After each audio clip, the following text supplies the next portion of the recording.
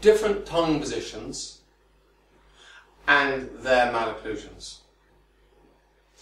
It's well known within dentistry that the teeth sit in a balanced position between the tongue and the cheeks and lips, which then draws the obvious next question: what malocclusions, so what various different teeth positions can be related to tongue positions? And here's some graphic concepts and illustrations.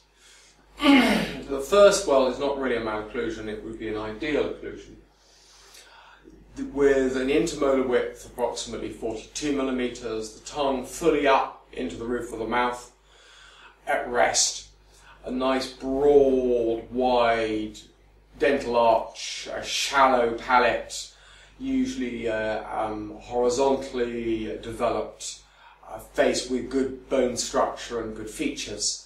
I tend to see this only naturally occurring in a few individuals with strong muscle tone, often brought up in less well-developed countries and then have relocated to where I'm practicing in the UK.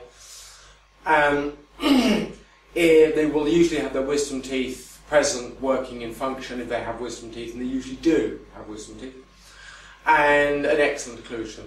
They fulfill all of what we refer to as Agnews 6 keys, the way the teeth bite together properly. The next example, example number 2, is, I do see this. This would be the wider variety of the occlusions that I would often see. Again, it's not really a malocclusion usually. Probably have got crowded wisdom teeth. The tongue's down a little bit. Intermolar widths around 37 millimeters. They can have a little bit of lower incisor crowding. Maybe the laterals, the tooth number 2 is a little bit rotated. Sometimes a slightly retroclined upper incisors. Usually pretty good general facial shape, and very low need for orthodontics. The example number 3 would be the classic from class 1 malocclusion, or even class 2's, even mildly class 3 malocclusions, where there's approximately a 30 millimeter intermolar width. With that, you'll have a moderate amount of crowding, usually, and the tongue's size would be down from the roof of the mouth. It sits midway in the mid-space of the oral cavity. Might go up onto the roof of the mouth for swallowing, might not go to the roof of the mouth for swallowing. But this is classically what I'm seeing when I look at the people coming in to see me. So the individuals who are attending my clinic, I'll see an intermolar width, classically somewhere between 29 millimeters and about 34 millimeters. That seems to be the standard for the children coming to see me, and often really for the adults coming to see me as well. Now, then we move on to example number 4, and the difference between example number 4 and example number 3 is that example number 4, people with a much higher bite force. So these people are doing what we call tongue splinting. So the tongue's between the teeth, but they're biting on it, and they're maintaining a high bite force. And they often have a slightly wider intermolar width, sort of 34 plus millimeters, but the teeth tend to be tipped inwards because the maxillary development is greater from the forces running through the maxilla, but the teeth are tipped in partly because of that sucking action. The tongue between the teeth, the power of the tongue is going between the teeth, but the lips and cheeks are still exerting their force, which is driving the teeth inwards, tipping them downwards and inwards. And this is classical of the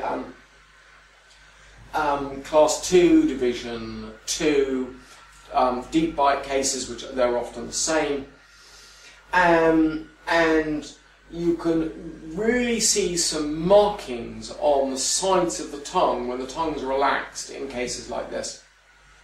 Now the 5th example we'll give is a situation where the tongue's very low in the mouth. The tongue's really actually dropped very low down. It's in the floor of the mouth. Now these individuals are nearly all class 3 individuals. So by placing the tongue in the mandible, the lower jaw, you can hold the tongue forward out of the airway, and this allows a comfortable airway, but it allows the top jaw to collapse completely, and the bottom jaw to be held forwards, and over time the bottom jaw becomes longer and longer and longer. At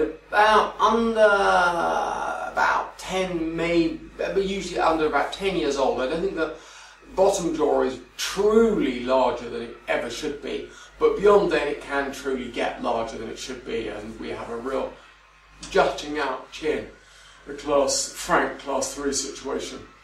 Now it's important in understanding this to understand what these are compensatory tongue positions, and understanding the concept of craniofacial dystrophy and how these compensatory mechanisms have an interplay with airways and the underlying pathology of malocclusion.